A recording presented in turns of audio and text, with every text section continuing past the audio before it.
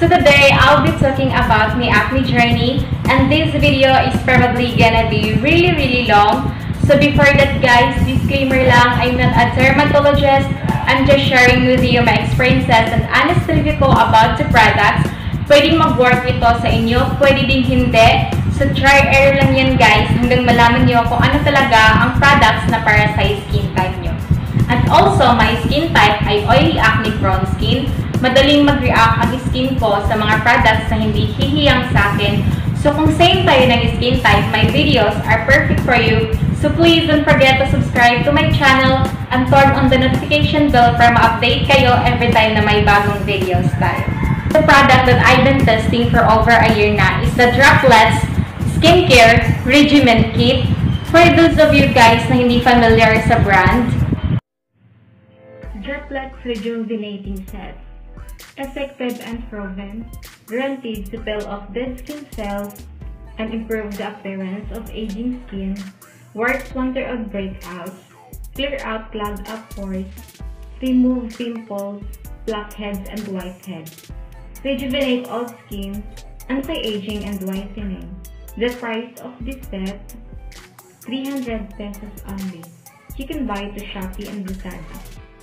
So before kong trinay ang products na to guys, I already a lot of reviews sa kanila, sa Facebook account, sa Google, so before the after photos nila. So mas na-interesado akong mag-try. Tell you guys, I tried a lot of rejuvenating set kasi nga I have acne prone skin and sobrang prone akong magkaroon ng pimples.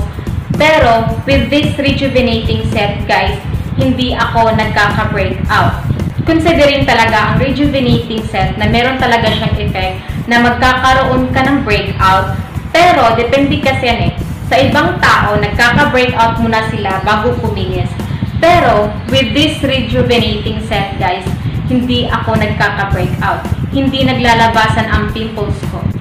So itong rejuvenating set na to guys, it's perfect to use kapag gusto nyong i-dry yung mga acne nyo, if you want glowing skin, if you have clogged pores, if you want to remove your acne marks, hyperpigmentation na mas mabilis, then might be the solution sa mga problems nyo.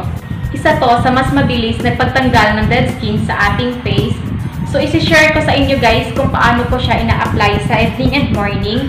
Sa evening guys, syempre, after kong mag-remove ng makeup sa aking face, syempre babasain ko muna yung face ko ng warm water.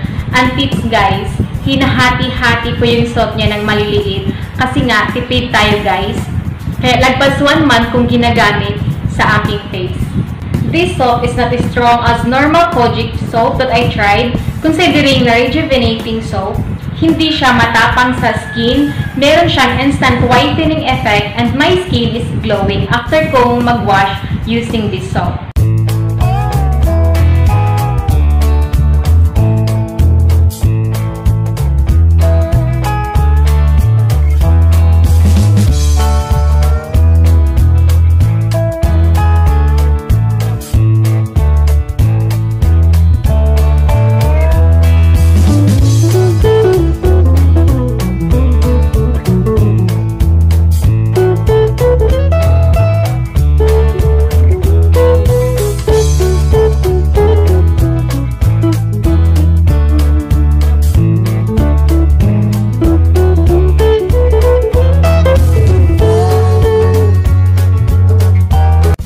Second set, I apply the toner using a small cotton pad. What I do guys, pinapahid ko siya sa aking face, pero mas nakafocus ako sa problematic areas ko, which is yung mga acne marks, and I recall the soap and the toner is the most important para mag-peel yung ating face. Sila talaga yung focus para matanggal ang dead skin sa ating face na napansin ko using this set.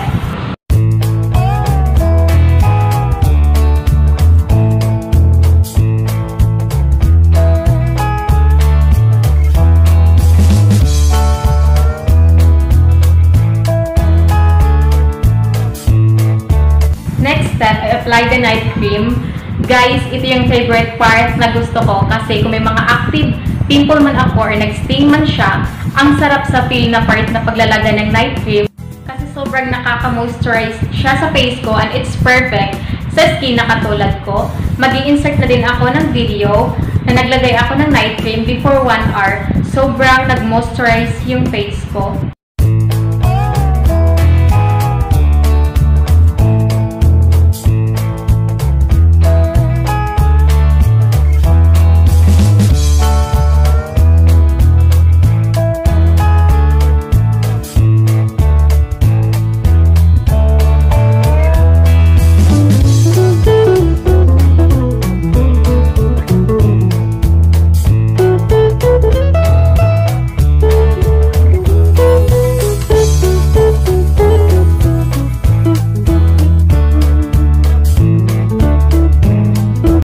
Sa next products guys ay yung sunblock cream na sa morning gagamitin. So far maganda naman siya kasi pag in-apply mo siya, may glowing effect siya. And it's perfect to use na kapag pang everyday lang siya kasi hindi siya mabigat sa feeling. And now, share ko na sa inyo yung mga experience ko while using this set. Nung unang weeks guys na napansin ko na dry up na yung mga active acne ko. And I'll show you here some photos before kong gamitin itong rejuvenating set na to guys. Ayan, sobrang dami kong maliliit na pimples.